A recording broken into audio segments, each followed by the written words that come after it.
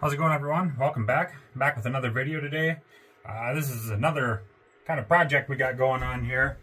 As you guys know, a few years ago I built a old pop-up shack, converted it into a hunting shack, ice fishing shack. Got rid of that because I never used it, and kind of needed something.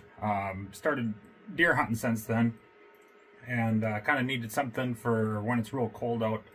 The ground blinds and stuff just weren't cutting it for keeping the cold off me anyway. So went and bought this past winter. The guy that I bought it from, not very honest at all.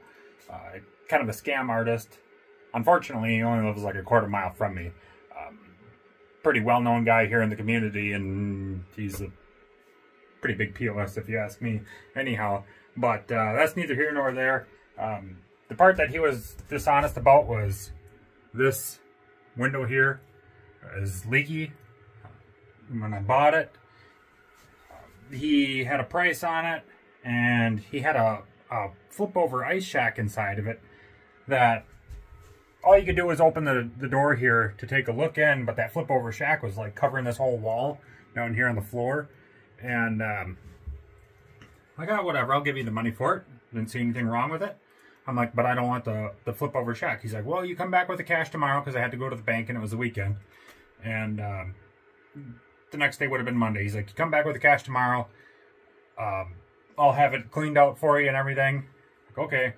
And so I went and got the cash, brought it to him, paid him, and brought it home, and realized that the lower part of this wall here was all black from mold and whatever, that window leaking.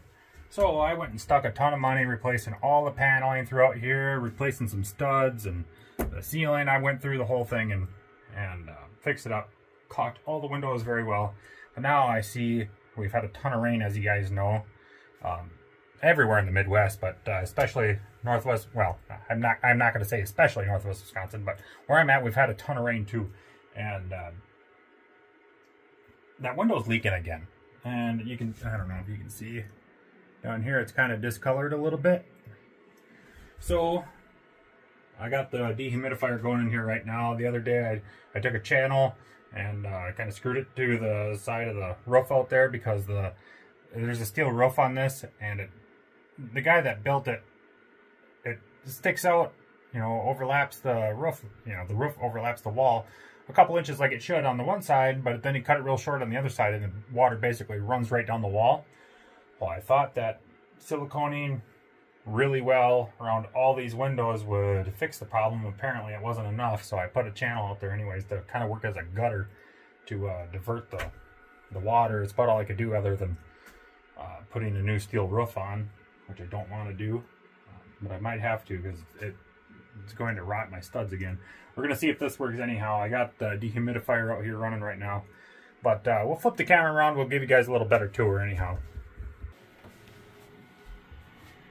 As you can see, this is the front, this is the tongue end. It's kind of a mess in here right now. Like I said, I've been doing a little work. A lot of these, 3 out of the 4 windows in here are just double pane. They don't open.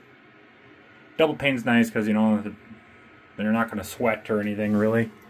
So those 3 are just double pane. They don't open. And then the one on the back end is a slider. So I'll be shooting out of there for deer hunting. This has also got some holes in the floor for ice fishing, which I wanted to replace with the actual like ice hole buddies or something like that. These will work, but I just got to find something for sleeves. These twist off, and then there's the ground down there. These will work just fine, but I'll have to find something different for sleeves. But I'll probably go with the ice hole buddies at some point. It's just I've been pumping so much money into this thing that I don't really want to go spend the money on that right now, because they're pretty expensive. So you can see I got shelving up here. It's kind of all clustered, like I said, but out of this power strip, there's some vents in here, so I ran the cord through down there at the bottom for this power strip. I got a generator I can run outside for ice fishing. I probably won't use electricity in here at all for deer hunting. If I did, I could use a power inverter or something. Right down there on the bottom shelf, hook up a battery and run everything. So yeah, we got a TV mount up here, which the TV is in the ice castle right now. There's a digital TV antenna, DVD player, lanterns, rod holders, radios. We got the thermometer, got extra propane there on the bottom. It's got a big tank, 20-pound tank. I got to tack up that hose yet. Runs over to here, which is way overkill for this. Even on the lowest setting, it heats it up a little too warm in here. It'll get between 70 and 80 on the lowest setting. I got the fan here to blow the heat back down. This guy that I got it from, he had the heater mounted halfway up the wall here.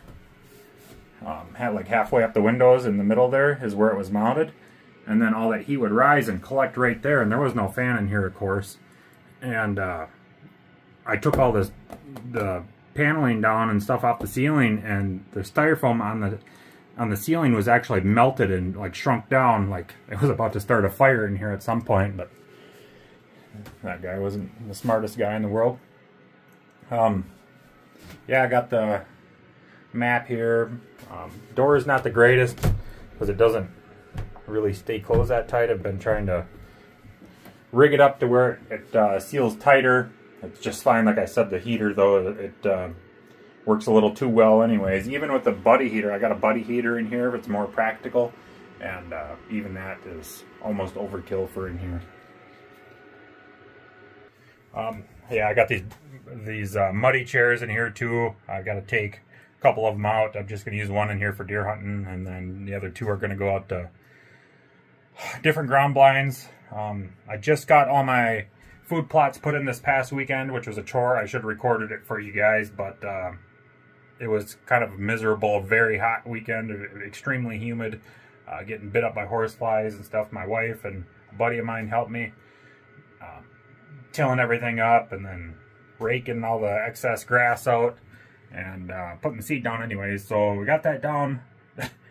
We've had rain all summer. Now that we need it, who knows if it's going to come, because now we've had a couple days where they said it's going to rain, and it hasn't really, and it doesn't look like it's going to.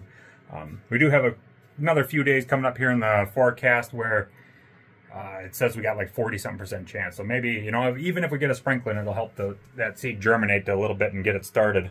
Anyhow, that's the important part. Otherwise, I think it'll be fine. Up here, I ran a cord over from that power strip. It's got these plug-in light bulbs that goes into another small power strip. All you got to do is flip a switch.